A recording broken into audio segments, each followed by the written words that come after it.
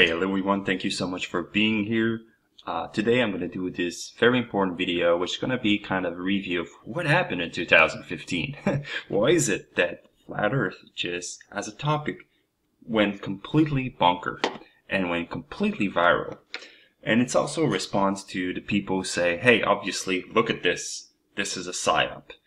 And I completely disagree. And I believe this argument is based on more of ignorance of human action than actual, tangible fact. You know, it's just conjecture. Say, hey, look at this. This is obviously a psyop, which is what I see out there on the internet.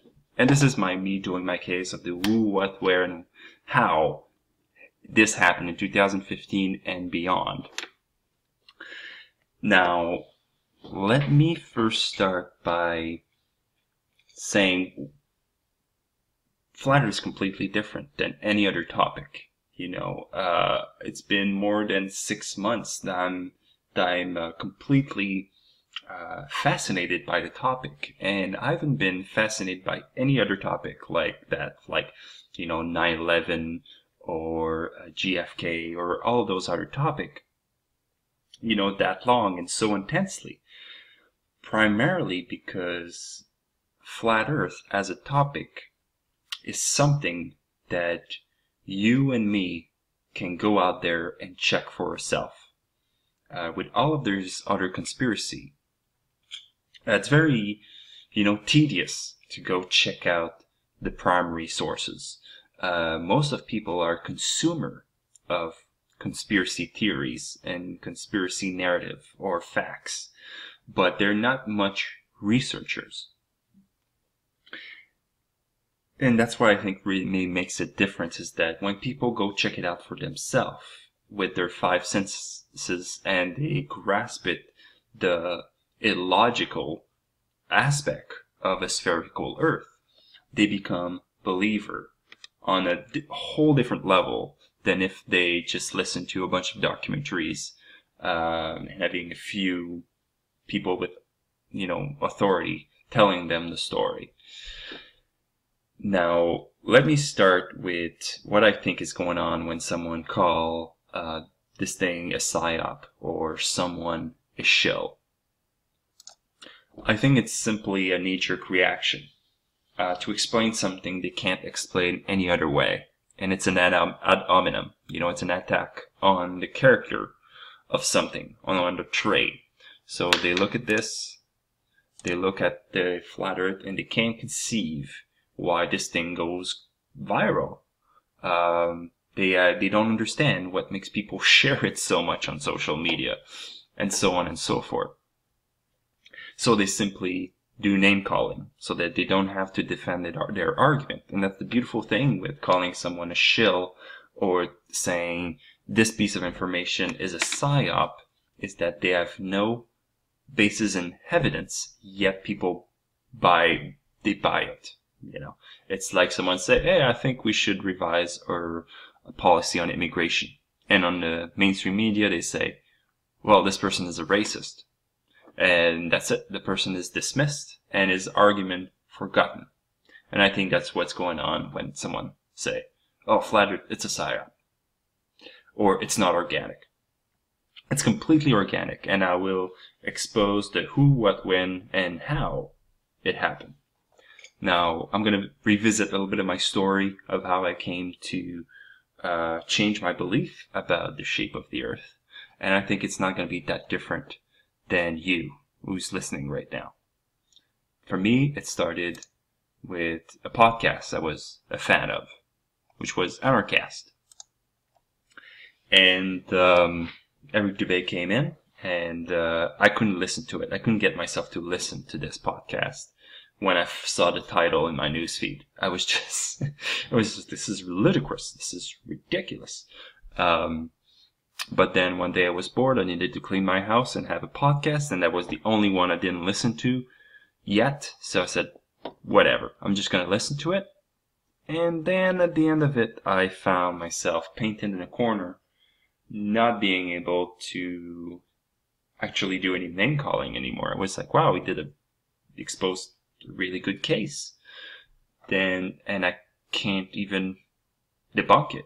and then I went on to debunk it. I went out there, took my binoculars, and I was living by the ocean, so I chose a few landmarks with Google Map and did the curvature test, which would turn negative, obviously, like many of us who's listening right now came to. So this was very powerful, and it completely took over my life, like many of us.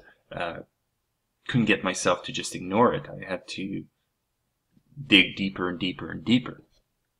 Now, how does this viral thing happen? Well, as you can see here, it starts with one or two people being able to spread a message. And it first started with Eric Dubé. Eric Dubé came in November with his first video was the Flat Earth Conspiracy.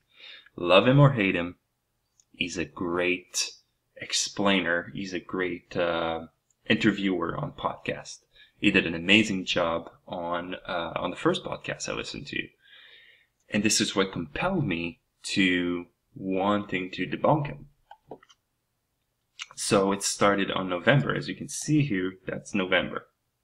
November here, he releases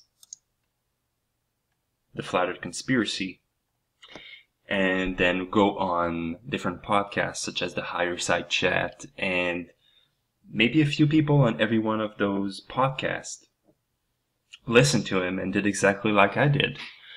And then it snowballed.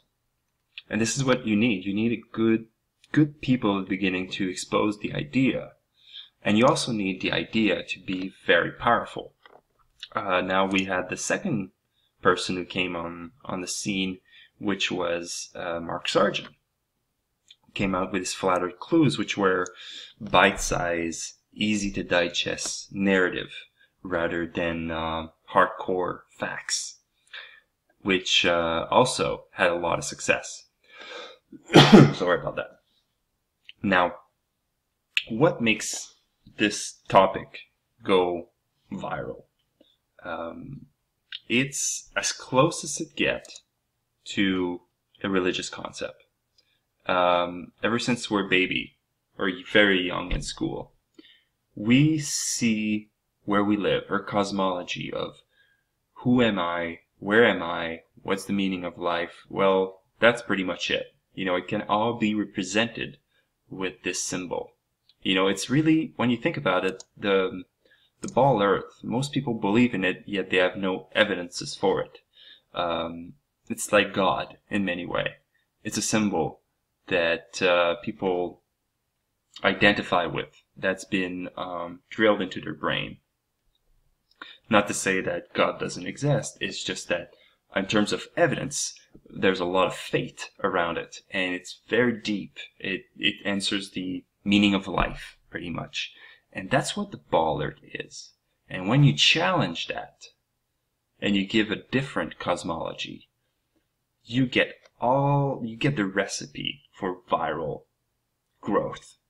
First, you have highly emotional. You know, no one is lukewarm to this topic. You know, you get an instant reaction of opposition or intrigue or whatever the emotion, you have an emotion when the topic is brought up. Second thing is you have extreme polarization. You know, there's no middle ground of, oh yeah, it could be a ball or it could be something, but well, whatever, it doesn't really matter. No, that's not what you get. You get people say, hey, it's absolutely a ball, and other people say it's absolutely flat. And there's no middle ground. There's no compromise between the two. It's like Republican and Democrats. You know, it can say, it doesn't matter really. I want both. You know, no, there's no such thing as that. People are polarized by this topic extremely. So we have those two things, and we have those people who came early in the scene, and then which brought other people on scene, like Deep Inside the Rabbit Hole and Rob Skiba and Patricia Steer, and you go on and on and on of people that it first started with very few people, but the idea catch on because it's a very, very, very powerful idea. I think they tried to keep the lid on it with the Flat Earth Society, making it always the topic of ridicule, always bringing it up, associated with people who question global warming for some very strange reason, because whoever's in control, they're not really in control. They're doing public relation. And they knew that if this idea catched on, there would be no stopping it. There's no way for me to be convinced through an argument that the Earth is a ball. The only way you're going to convince me it's a ball is if I can go to the moon, stay at a resort for a weekend, and watch it and see the ball rotating. Because everything else, to me, has been debunked. And I would see it. I need to see it with my eyes to actually stop believing that it's flat. There's no going back. And I can share some of my analytics here. We can see that it's just people share this stuff. And people share when it's very, when there's an appeal to emotions, when it's an appeal to belief, it touches people on a very deep level. And it's like, let's say some people have religious, let's say they're Christian or Muslim or Hindu. Could you imagine yourself having a spouse that doesn't embrace your faith or your belief? It's almost impossible. It's like, I couldn't imagine Rob Skiba having a secular wife. It just wouldn't work. It would just not be compatible. And that's what's happening, is that we find ourselves in our families and friends and being alone, having this belief and wanting to, and we're compelled to share it because it makes so much sense. Also, it has an appeal to logic. It has an appeal to intelligence, because once you figure that out, you actually feel like you got smarter. You actually feel you've been, the wool has been pulled out of your eyes, and that you're actually seeing the real world for the first time, just like Neo in the Matrix. We're compelled to share it. And this is what I believe created this. Like 100%. I have no doubt it's not a psyop. It's just this thing having the right people at the right time, going out there, going on podcasts, sharing the idea, having a very strong case. Now, let me just put a caveat at the end of this video, because you're here. Thank you so much for listening to the video until the end. But, it's not going to go viral in 2016. And not viral, I mean mainstream. Look at, the Kardashian. If we compare the Flat Earth to the Kardashian, it's kind of sad to realize this state of the world, but the Kardashian are have nothing to envy the Flat Earth. They're much more mentioned, and we're not going to go mainstream 2016, but we're going to keep on going viral and expose more people to the idea, and they're going to make their own mind. And I think it's going to make a difference. I don't know when. I don't know how. We can only look back with a hindsight of 2020. Thank you so much for listening, and I'll see you on the next video.